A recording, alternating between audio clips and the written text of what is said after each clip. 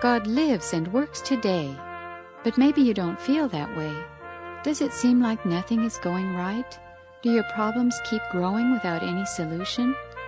Today's meditation is the testimony of someone who found herself in this situation and then experienced God as a Father of faithfulness. Have you ever sat in a hole of depression filled with worries, cares, and unsurmountable problems? At a time in my life when I was in this condition, I received a card from Mother Basilea. On this card was a picture of a child.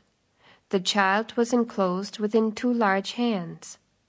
The inscription below read, "God holds every person, even the smallest child, in his hands, as though he cared for him alone." On the back of it, Mother Basilea had written, "This is how God loves you as his child. Believe in his love. He cares for you." However, this card and these words didn't help me.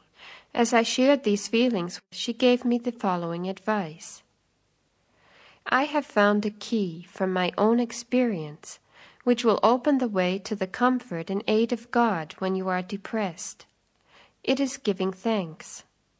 Begin to give thanks in the midst of your problems and difficulties, and sing such songs as, Father, I thank you in midst of my pain, for you turn suffering and grief into gain. It is in love that you discipline me.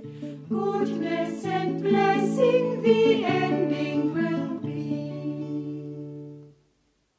Bring yourself to your Heavenly Father in prayer, committing yourself in full trust to Him and His ways of dealing with you, thanking Him for all of His ways.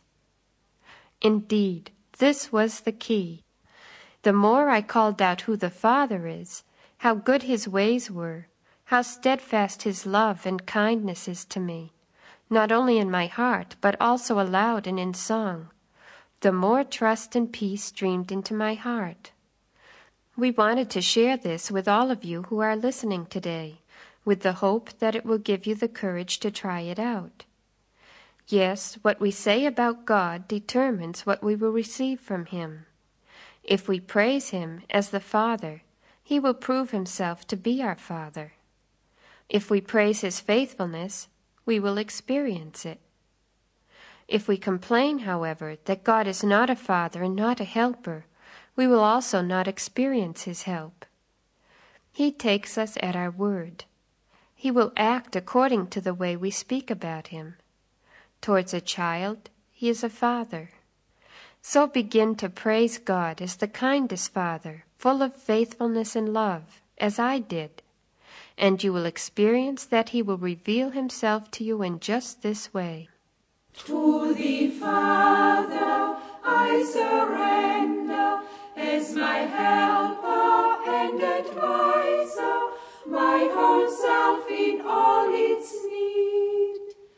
I will trust, though fears surround me, and my cares pile up around me, with no loophole for escape. This program by Basilea Schlink has come to you from the little land of Canaan. If you would like a free leaflet by the same author, please write to God Lives and Works Today, 9849 North 40th Street, Phoenix, Arizona, 85028-4099. That's God Lives and Works Today, 9849 North 40th Street, Phoenix, Arizona, 85028-4099. God bless you.